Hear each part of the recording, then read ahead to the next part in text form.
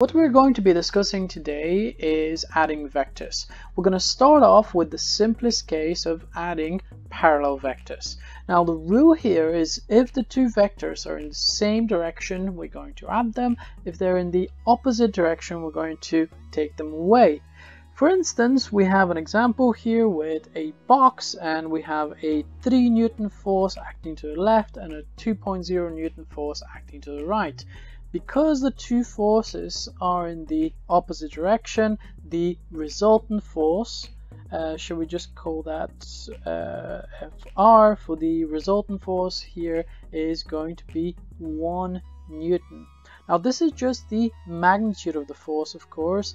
The best way to represent this is either by stating direction. For example, we can say that it's 1 Newton to the right, or we could draw in an arrow. Now remember, the size of the arrow represents the size of the force. So shall we just pick a different color? Now if this was the case, we could even draw this over here. So if we were to represent the resultant force, it will be as 1 Newton to the right. So this over here is the resultant force. Now if the two forces are acting in the same direction, what we're going to do is we're going to add them. So in this case, the resultant force, we have a pulley system over here with 3 Newtons to the right and 2 Newtons to the right. So the resultant force is just 5.0 Newtons to the right.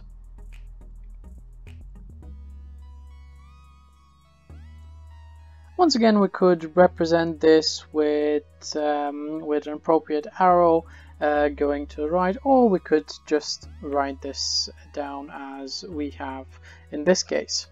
Perfect. Now let's have a look at a slightly more complicated case in which we are looking at vectors in 2 dimensions.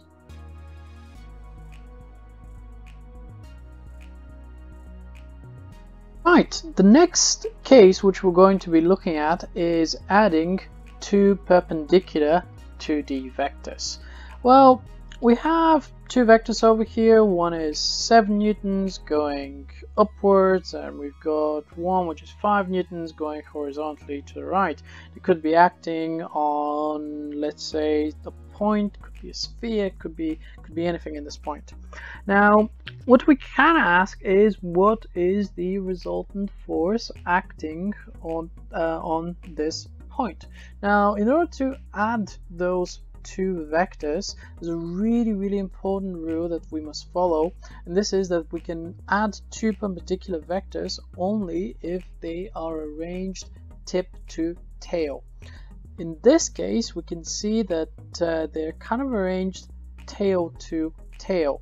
So what I'll need to do is I'll need to move the 7 Newton vector, this one over here, the 7 Newton vector, I'm just going to move that to the right. So in this case, now they're going to be arranged tip to tail.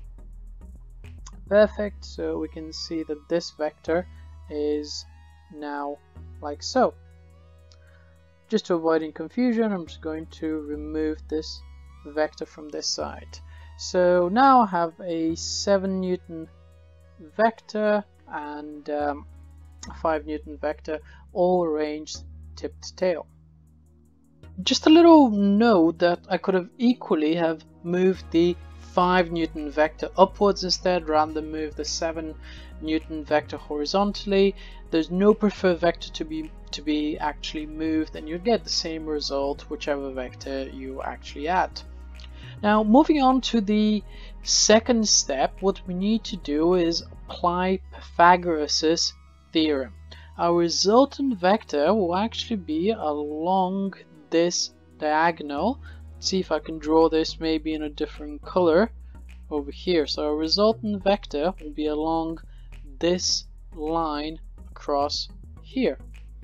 We can find the magnitude of this vector by simply applying Pythagoras' theorem. So shall we do that? Let's call this FR, which stands for resultant force. In this case, could be resultant velocity, or it could be a multiple of other vector quantities.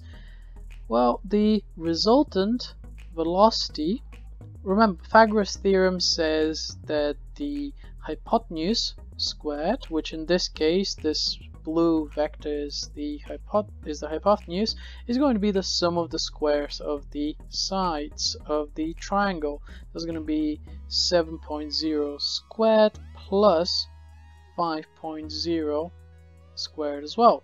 That means that my resultant force will in fact be the square root of 7.0 squared plus 5.0 squared, and if we put that number into a scientific calculator, we're going to get 8.6 newtons. So this is the magnitude of our resultant force.